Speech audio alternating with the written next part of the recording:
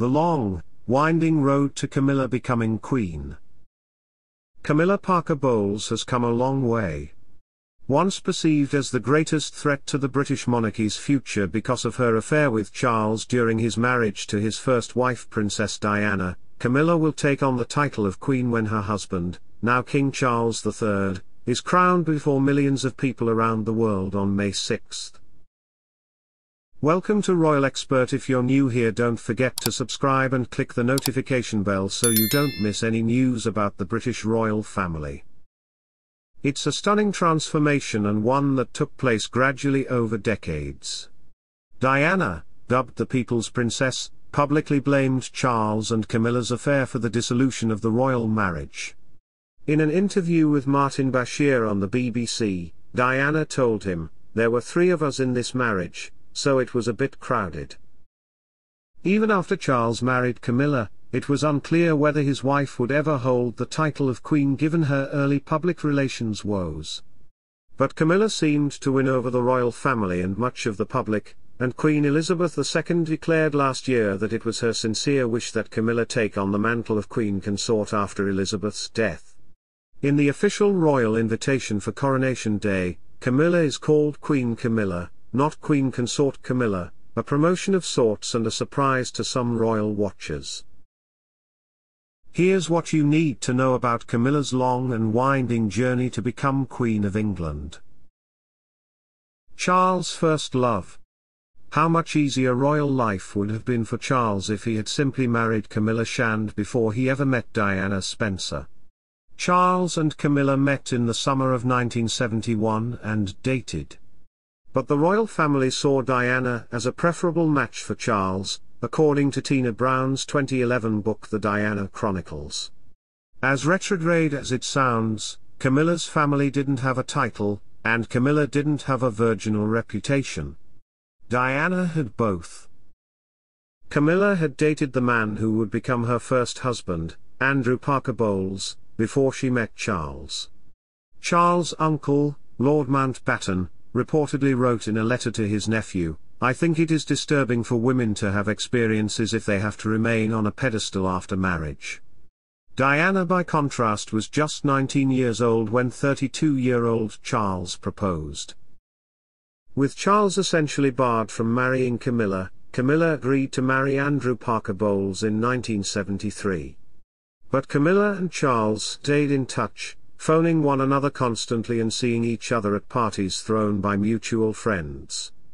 Sally Bedell-Smith's biography, Prince Charles, The Passions and Paradoxes of an Improbable Life, wrote that Charles and Camilla rekindled their affair in 1979, hit pause after Charles married Diana in 1980, and then resumed their romance again probably around 1986. The scandals. In 1989, Charles and Camilla had an intimate phone conversation that years later would be published by the press.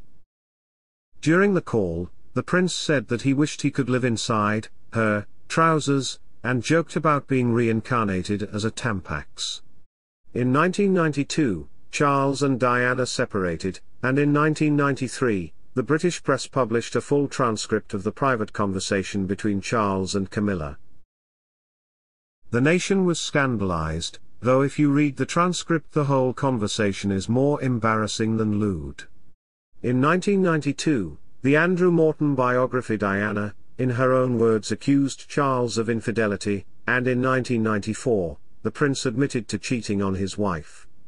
Diana herself admitted to having an affair in a 1995 Panorama interview.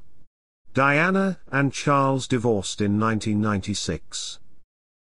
By the time Diana passed away in a car crash in 1997, the public seemed to have turned against Charles and Camilla. A BBC poll conducted that year found 2/3 of Brits were against the idea of Charles ever becoming king if he married Camilla. The public did not approve of the affair or what was perceived as poor treatment of Diana by the entire royal family. Notoriously, Queen Elizabeth II took 5 days to publicly address Princess Diana's death.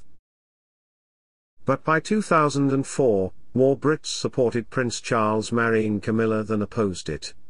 Charles and Camilla became engaged in February of 2005. They married in April of that year, though Charles' two sons, Harry and William, begged him not to do so, or so Harry writes in his memoir Spare. Despite Willie and me urging him not to, Pa was going ahead. We pumped his hand, wished him well. No hard feelings, Harry wrote. We recognized that he was finally going to be with the woman he loved, the woman he'd always loved. Charles and Camilla reportedly tapped PR guru Mark Bulland to help rehabilitate her image. Bulland reportedly built relationships with the British press to supply information that would cast Charles and Camilla in a favorable light.